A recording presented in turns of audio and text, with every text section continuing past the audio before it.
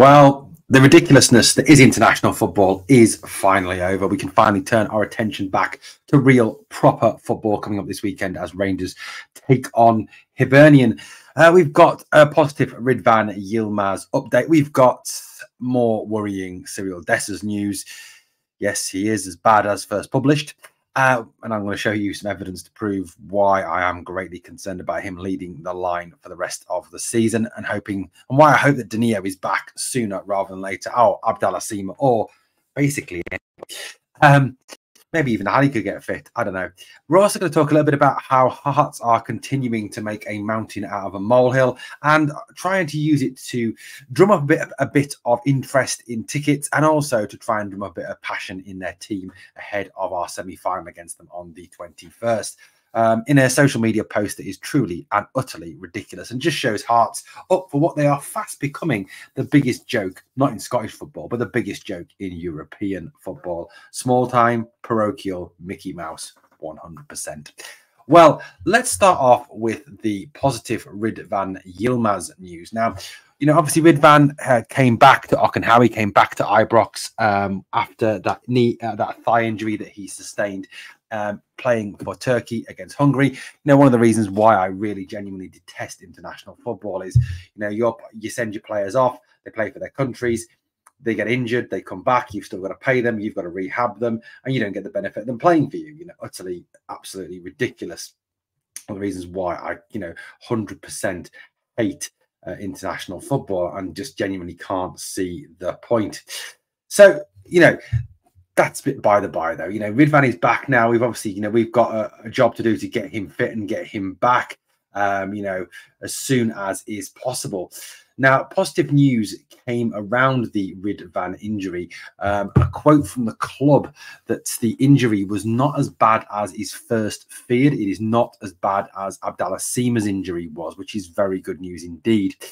He will be out for around 7 to 10 days, ruling him out for the Hibs game, but he should be in line to either return to the starting lineup or at least be in the squad for the Celtic game. Now, look, the likelihood is that Phil Clement will start with Borna Barisic in place of Ridvan Yilmaz, no matter what we all think as fans. I know there's some fans out there that still back the Croatian. I don't know why. He's been appalling this season. And you've also got to carry into that, like I said, the fact that he has signed a pre-contract elsewhere. If you think back to how Morelos, to how Kent was last season, after they got Kamara to some extent as well, after they, announced that they were going to go, that had signed pre-contracts, that were ready to move on, they kind of down tools, didn't put in the effort, didn't put themselves at risk of injury because they didn't want to risk their big payday. That's something that you've got to kind of think that could happen with Borna. Now, the positive news, obviously, is the fact that, I think even if you play Borna Barisic against Hibernian, you've probably still got enough, we've still got enough talent to overcome Hibs. But against Celtic at Parkhead, there is literally no way whatsoever you can start Borna Barisic. He has let us down so many times at Parkhead. It is untrue. I know I'm going to have certain fans having a go at me about this, but guys, go back and look at the evidence. Look at the evidence, of his times at Parkhead. The number of times he's left players uncovered. He's not cleared balls properly. He's sat down on the job. He's just missed players. So having Ridvan back for that Celtic game would be absolutely brilliant and be the best news we could have. Ridvan suits Phil Clement's system far more than Borna Barisic does. He takes more risks with the ball. He gets forward a lot better. He defends a lot better. He's not afraid to take on a shot and actually get somewhere near the goal. His crosses don't tend to hit the first man or sail over everybody's head. He is a quality player. He is a top quality player. And he's only going to get better and he's only going to develop. He's still a very young lad. And as John Sousa said, it takes a long time for players to settle into new environments, particularly when they come from different countries to Scotland, which is a very different footballing environment. And it appears that Ridvan needed all that time to settle in and to become the player that he now is. And look, if he is truly back in 7 to 10 days, the chances are very good then that he will be back for that game against Celtic. And, having this little man back in the team will give us, I think, a big boost. Yes, there's certainly hope that, like I mentioned on yesterday's video, that Abdallah Sima could be back for that game. We've also got to hope and pray that Danilo could be back as well. All very positive news. And it's about time we had some positive news on the injury front. I mean, we really have had some pretty shocking luck when it comes to injuries. It's like we've smashed a mirror, walked under a ladder and ran over a black cat. It really is some very, very bad luck when it comes to injuries. So very positive update. 7 to 10 days would put Ridvan back in time for the Old Firm. Absolutely vital to have him back. Absolutely vital to have him starting against that lot from across the city. Even if you only get 60, 70 minutes out of him, I'd so much rather start with him. I'd feel a lot more comfortable with him in the back four than I certainly would with Borna back pass. So let's talk a little bit about Cyriel Dessers. Now, I was scrolling through X last night, and I think the Ibrox channel put it very effectively, the enigma that is Cyriel Dessers. Dessers worries me. He really, really worries me. You know, he is unreliable. I think that's the biggest word to describe. And yes, he has scored some good goals this season, don't get me wrong. Very few of them been when it really matters, when the pressure is on. But he has scored goals, don't get me wrong, this season. I think it's 12 in the league. And he could quite easily finish with 20, but he's still not a Rangers standard. Now, Dessers, for me, is a player who he just wants too many touches when he's through on goal. If he has time to think, he seems to go to pieces.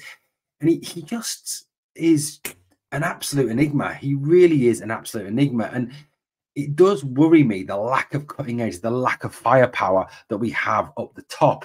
You know, if we had Danilo fit, if we had Sima fit, I can't help but think we would have beaten Benfica and we would have gone through it in the Europa League. You know, Dessers, for me, just isn't the man. And look, I know I'm going to get slaughtered by some fans. They say, oh, you're being negative again. Well, no, I'm basing this on actual evidence. Let me share with you a Cyriel Dessers moment from Nigeria's game with, I think it was Mali last night. Here it is. So here we go. Dessers is clean through on goal. There we go. Look, there's Dessers, clean through on goal, must score. And where does the ball end up? Yes, that's right. The ball ends up somewhere in bloody orbit again. I mean, how many times have we seen this? This is classic Cyriel Dessers. Clean through, must score, or at least work the goalkeeper, and it ends up going into orbit again. Something we've seen repeatedly for Rangers. Like I said, that is just absolute, pure, unadulterated crap. I mean, I mean, I've seen some people saying defend him. Oh, it took a bobble. Oh, he got pushed. He should be scoring there. A top-class striker puts that ball in the back of the net. You know, that's a fact. That is an undisputed fact. You know, you can't help but feel that chance falls to Danilo. You know, I know Danilo is not Nigerian, but let's say that's a Rangers game. You know, that falls to Danilo. He probably scores that goal. Shankland, he probably scores that goal. That is just appalling. I mean, and that is what worries me going forward. It really does concern me going forward. You know, that this is the man we're kind of trusting with our running towards the end of the season. And look, I think Kamar Roof's going to have a big role to play. I think there's a lot of talk, obviously, that there's a lot of feeling within the club and within the coaching staff that Kamar can't play 90 minutes, that he can't play a full 90 minutes because of his fitness record, because of the way they're trying to nurse him and bring him back to fitness for the rest of the season, and that he may be more used as an impact sub. I kind of get that. I understand that, because if Kamar Roof goes out injured, that really is the end of the game, unless, of course, Danilo returns. And, you know, it's kind of gone quiet on the Danilo front in terms of his return from injury. I mean, people have talked about Sima coming back. There's been a growing news cycle around Sima and his return, but certainly nothing around Danilo and his return. You know, it is worrying, isn't it, that is the only option we've got at this moment in time to lead the line. And you watch that and you just see so many elements of a striker that wants too many touches, that when he's given the opportunity to really think and to consider what he's got to do and be clinical, be decisive, he just goes to pieces.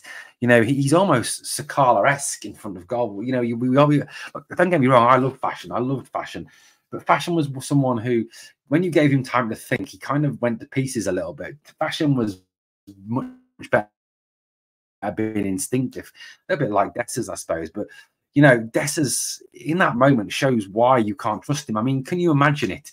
You know, 89 minutes on the clock, it's 0-0 or it's 1-1 at Ibrox against that lot. He's put through, clean on goal, and he does that. I mean, you worry. You really do worry when he is your best option up front, or not best, but only option up front. Like I said, look, feel free to criticize me for my views on Dessers. Please do. I mean, if you want to, that's fine. But I'm sorry, you can't deny he just is not good enough. He just is not a Rangers standard striker. He is not talented enough to play for this club. He is not clinical enough. He is not decisive enough. And please stop comparing him to early Ali McCoy, to early Mark Hateley. That is disrespectful to two club legends. Stop it. Please stop it. Now, let's move on and talk a little bit about one of the biggest chokes in European football, Heart of Midlothian Football Club. Yes, they're back in the news. Yes, they're back trying to make a mountain out of a molehill. And yes, they're back working the same old story. They really are an absolutely gigantic, huge, massive joke of a football team. They really genuinely are. Let's have a look. So this is the incident. Like I said, Rangers put a mat over Hearts club crest because the final was taking place at Tynecastle. And as I said on the video on Monday, when a final or a semi-final takes place in a ground that does not belong to the two teams that are taking place, the tradition is, or what normally happens is that the dressing rooms are rebranded with the teams who are playing as colours. That is it. Hearts, of course, refuse to allow that to happen. Why? I don't know. They're small time. They're Mickey Mouse. They're Tin Pot. They're a joke. There's lots of ways to describe them. Then they come out with this today. This is just pitiful. It really genuinely is fucking pitiful from them. Do it for the badge. And there's the graphic there. Do it for the badge. Semi-final tickets on sale Wednesday, 11 a.m. Yes, that's right. Scottish Cup semi-final tickets will go on sale at 11 a.m. tomorrow, Wednesday, 27th of March. Do it for the badge. A chance to, inspire Stephen and the boys to victory. I mean, what a fucking joke. I mean, come on. Rangers put a mat on your crest because you can't walk across your crest, apparently. I just absolutely despair. I genuinely sit here with my head in my hands and just think, oh my God, are you being serious?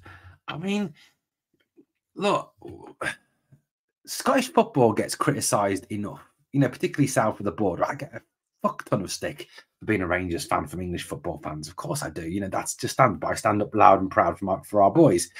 But when teams are behaving in such a pathetic little manner like Hearts, it does not help the case of the Scottish game. It does not help show us up in a positive light. It does not show us up as a big footballing nation. It shows us up to be tin pot in a way, and Hearts are not helping with the image of Scottish football. You cannot imagine, for example, any of the top 6 clubs in England behave. You can't actually. I'll tell you. Let me widen that. You cannot imagine any of the English Premier League clubs behaving in the way that Hearts have done. Number one, they would have allowed rebranding of the dressing rooms for a semi-final or a final. Number two, they wouldn't be so pathetic as to go on and on about it in social media and use it as some sort of disrespect and some sort of formal insult on their club. I mean, it's truly pathetic. It truly is a complete and utter joke. And for them now to be coming out on social media and saying it's time to do it for the badge.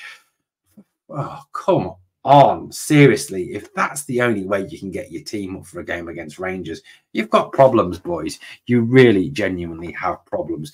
5-0 at Ibrox. Let's just think about that, shall we? Semi-final defeat in the League Cup. Let's just think about that, shall we? Defeat at Tynecastle this season. Let's just think about that, shall we? Let's just think about the fact your results record against us is pretty poor anyway. So let's just kind of generally consider that. So, look, do what you want, but I'm sorry, you're making yourselves look very, very silly indeed. Just genuinely stupid, absolutely ridiculous, unbelievably ridiculous. Guys, it's Wednesday today. We're obviously a few days away now from the game on Saturday, 3 o'clock kickoff at Ibrox. Be interesting to see, when Philippe Clement speaks to the media on Friday, what the situation is with these injuries. I think a lot of people will wait with bated breath to find out what is going to, where are we up to with some of these players. You know, what's the situation with Ross McCausland after he was sent home from international duty? What's the situation with Danilo? What's the situation with Abdallah Sima? What is the situation with Ridvan Yilmaz? You know, these are all questions I think, you know, that are hopefully asked at the press conference, and we don't have some of the other silly questions that get asked there.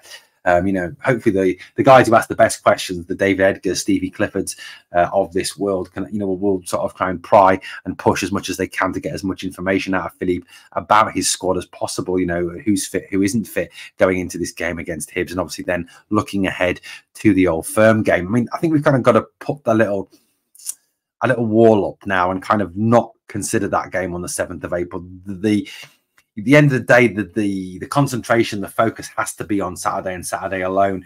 You know, getting back to winning ways in the SPFL, getting a victory, you know, under our wings, getting it in the books, so that, you know, that we're going into that Old Firm game on the 7th of April, you know, with a winning record in the league again after that defeat by Motherwell. You know, you look at the fixtures that are upcoming this weekend. And you know, you consider what the other games are for this weekend. You know, obviously our focus will of course be on Rangers versus Hibs. That's what it has to be on, because that's our team. So the other games, you know, the positive I suppose is there that, you know, Celtic don't play till Sunday, so it gives us a chance to go back top of the league, which is you know, laying down the marker that when we're on the same number of games, you know, we are ahead of them, and that's a massive one. You know, the Aberdeen play Ross County, Hart, joke, play Kilmarnock, come on Killy, Motherwell play St Mirren, Rangers Hibs, St Johnstone Dundee, and Sunday the 31st live on poor Sky, it's Livingston versus Celtic. You know, you've got to kind of think there that realistically, you know, Celtic are going to get 3 points there. Livy are a pretty poor side. So, you know, I think that's probably going to be the case. So, look, at the end of the day, we're probably going to be going into that Old Firm game on April the 7th in second place. But that doesn't matter. A victory in the Old Firm game is something that we've got to have. I mean, I've said this often enough now, guys. We must win that game on the 7th. It's a must win. You know, I know it doesn't decide anything, but it's that marker that we lay down that, you know, actually, guys, you know, actually, we win this game and then we win our game in hand and we're 5 points clear of you. So what are you going to do about it? That's the focus. That's what it's got to be. Well, guys, let me know what you think of the stories we've covered this morning, this afternoon, or this evening, depending obviously when you've picked up the video. Keep your eyes open, your ears to the ground, guys, for all the great content from the channel. The best way to make sure you never miss out is to hit the sub and ring the notification bell. Our channel's stalled a bit over the last few weeks. Let's try and get that bit of growth going again. Let's try and get this channel growing and going in the right direction yet again. Thank you so much for your phenomenal support to this point. It is really appreciated. And as always, on the way out, there's two things I ask of you. Number one is to smash the like. Why? Because it helps videos to grow when you smash the like. And number two is to remember always, we are the people.